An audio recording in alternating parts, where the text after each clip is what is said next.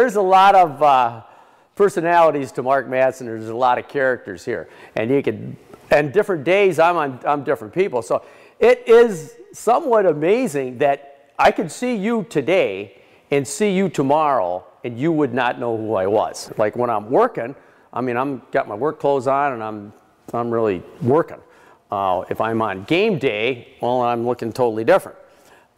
So there's a lot of different personalities of the different things I do. A lot of people know me as the truck and the tree guy, because I got the truck and the tree. I mean, you may be Larry the Cable Guy, but I'm the truck and the tree guy. I first met Mark outside Lambeau Field on game day, where he self-proclaimed himself as one of the biggest Packer fans.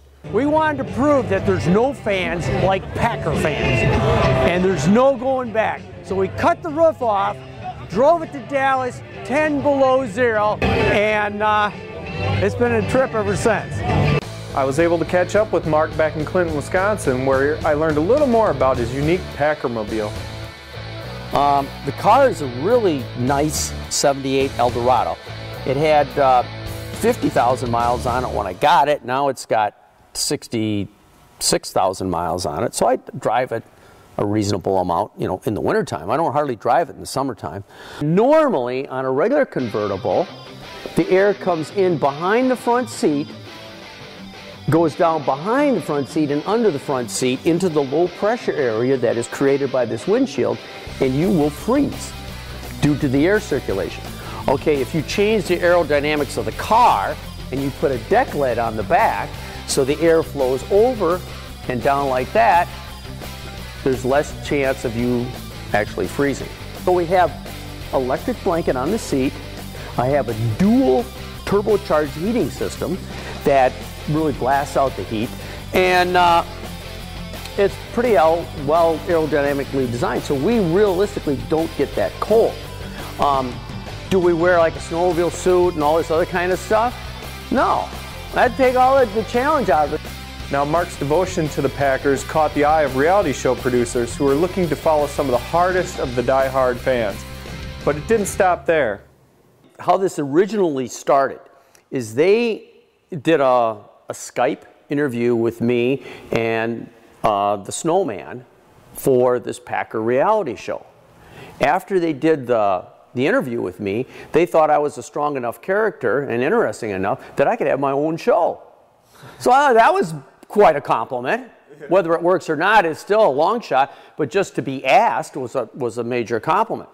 Although there's plenty of action here at the Lewis Limestone Company, Mark has his own ideas for a hit reality show. My show would be called How I Made More Money on My Christmas Vacation Than My College Professor Made All Year. Okay. That's the name of my show, which is obviously too long a name for a show and won't work. I wrote my own book, The Creations of the Wisconsin Madman. So what I want to do is I want to go door to door in the winter in this topless car selling this book. And I'm thinking that if I was a resident, that somebody came to my house in this car in the middle of the winter trying to sell their book, and that's how they were going to try to do it, I'd almost have to buy the book no matter what it was. And then if he had a decent storyline and the book was actually good, which it is, by the way, they might actually buy it. This is my book that I want to sell door to door. And if you don't like this book, you can try this book. It's pretty much one and the same. It's written upside down and backwards, which is the way I run my life. And that means you can go through it this way, and then when you get to the end, you got to turn around because it's backwards and go this way. So you really never come to the end. You could keep reading this book forever. Mark's book includes 30 years of unbelievable stories and projects documented through news and magazine articles. You can find out more by visiting markmadson.com.